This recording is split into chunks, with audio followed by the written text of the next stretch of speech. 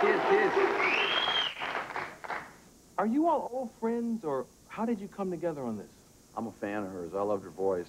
I'm a fan of his. B-52s, yeah, so I sent her a little note so she'd have a chance to say no without being called on the phone, you know? Yeah. Say, would you be interested? And I said yes. Yeah, so she said yes. So, yeah. That's cool.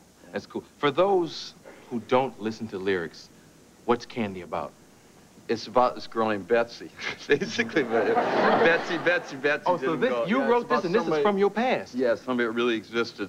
This just when I was like a lot younger, like about 20 years ago, I had this girlfriend who was even younger than I was. She was like a teenager, and she's just one of those magic girls that you have when you're really young. Like she was just really beautiful and just sort of pristine, and she could do no wrong, and we were real in love. And then you know, as we got older, sort of things just messed up, basically.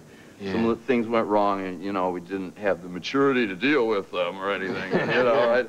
So basically, you know, and then it's somebody that, like, ever since then, again and again at certain key times, I'll think about her and just the way we were then and what it meant, you know. Yeah. You're more innocent when you're younger. Yeah. Yeah, a little bit, you know. You haven't done so much stuff, and you know what I mean. Yeah. Kate, have you ever had somebody like Candy in your life? A male Candy? Yeah. Yeah. Sugar cane. Well, I have an ex-husband named Brian Cocaine. C-O-K-A-Y-N-E, that was his real name, so it would have been Kate Cocaine. But I didn't change my name, so. Yeah, but you still Yeah, well, we're still friends. Yeah. He doesn't exactly haunt me, you know, but we're friends. Usually when that happens, it's because the person was your first lover, or that's been my experience. Like, you never forget the person that got the first one. Yeah. You know, and I read... You read about that. Yeah, and I read that you lost your virginity at 20. Now, was it to this Candy person? No. It wasn't? Okay. No, it was somebody older than I was, a few years older than me at the time, and she was like, well, don't you want to, you know, get into this and everything? Yeah. I said, well, I don't know, you know, can't we? Yeah, I was seduced. You were seduced. Yeah. I was like, can't we just kind of mess around tonight, you know? And I just wasn't sure, because I'd heard this was a big deal, you know, the first time you do this is supposed to be like a big deal. Yeah. You know? So... And? It was I was really stunned after it. I was like, whoa, what happened? This is wow. And like, I was really disturbed, kind of disturbed about it, because I thought, well, what if it had been, maybe it would have been more fun if it was this one or something that I'd had first. And or someone younger? I took her bike. I said, I want to go home. And I took her bicycle, and I tried to ride. She had this bicycle, and I tried to ride home, and I hit a car head on, because I wasn't thinking, you know. I just was like, oh, wow, you know, bam. And I hit on this car, and I didn't get hurt. I just sort of flopped off. And then after that, I, like, wanted to experiment, you know. Like, oh, boy, let's do this all the time, you know.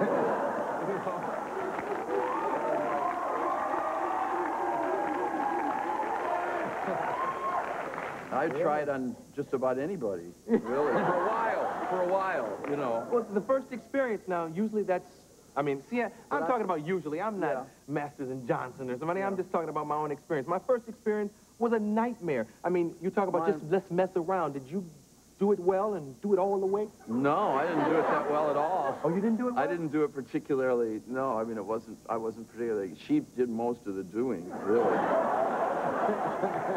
You know. Later, I think I've done it well. A few times, anyway, I imagine, you know. Yeah. But, no, not that time, no. She did most of the doing could also mean that maybe you didn't have sexual intercourse at all. We had it, yeah. Oh, okay. I was there. You know, I was there, you know, and right there, you know. It was, things were together. You know? Yeah. Let's get back to music. Yeah, right. Yeah. I had a couple quotes, and these are both from Rolling Stone, involving rap music and related subjects. Iggy, you said that critics are much more into rap music than it warrants. What does that mean? That guy asked me, he said, well, a lot of critics say rock is dead and the only true music now is rap. And what I said, look, it's really good music, but I think there are a lot of critics who will they'll want to let somebody else be bad for them. And I think sometimes they'll play up the imaging part of it more than just the music. And like some of it's, you know, like any other form of music, is a lot of it's not that good too. Yeah. But it'll be like they'll really play up the imaging until finally, until enough of those people doing that form of music get off the street. Then they'll go look for somebody else, you know, even more down. Syndrome. You know, they always want to look for the down person, you know, and there's a certain truth to that, so I said what I thought, you know. Yeah, But, and quality kind of is a good transition into what you said to Rolling Stone, because your quote was specifically about Two Live Crew. You found Two Live Crew offensive, but everyone has the right to be stupid, was your comment. Well, I've never seen them live, but I've, you know, seen clips of, and I've heard their album and everything. And as a woman, I find it offensive, but I think everyone, there's too much repression happening now, and there's too much, you know, curtailing of our freedoms. And I think, you know, we should be able to do whatever we want as long as it's not going to hurt anybody. You know, I really think it's important now to take a stand so our freedoms aren't, you know, taken away from us, the ones we already have.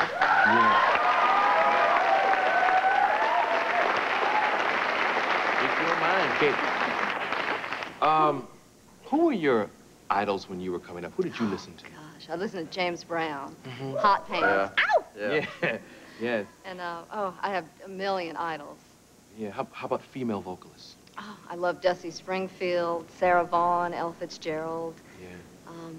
Jazz, I liked a little jazz in your yeah. background. My dad was a guitarist in a big band, so, you know, he turned me on to all these singers. And yeah. And you were heavy into Bo Diddley and actually got to meet him. Yeah, I met him. I didn't meet him. Like, I was in the elevator with him at the Hollywood Roosevelt. And I've been in these situations myself sometimes where people, like, will approach you too, you know, like, whoa, they get all, and I was really shy to say anything to him. So I just sort of stood there next to, there's Bo Diddley, and he had his sheriff's hat on, his badge. And you know, his music is really, like, hits the root of a lot of stuff. I mean, his rhythmics and what he's doing, musicians know, like, it's the root of a lot of stuff. It's really important. So I just waited till he got out of the elevator, and I just said, Mr. Diddley, you're the greatest, you know, just to let him know that he was really up there. You called him Mr. Diddley? Yeah, Mr. Diddley. Yeah, well, I could never call, I would never feel familiar enough to say, hey, Bo, because, you know, to me, he's Mr. Diddley unless he say, oh, call me Bo, fine. But no, that's a person of, to me, he's like right up there with, you know, Einstein or anybody. It's like a, really, you know, he's like a scientist in what he does, and, you know, really important person, important American. Mr. Diddley knows guitar. Diddley, yes, exactly. Yeah. Did you attack a car once? Yes. With a tire iron or something? I didn't like the girl that was in it. Oh, okay. What did it with a hand axe. It was a Mercedes, yeah. What had she done? She was just being, like, uppity, like, you know.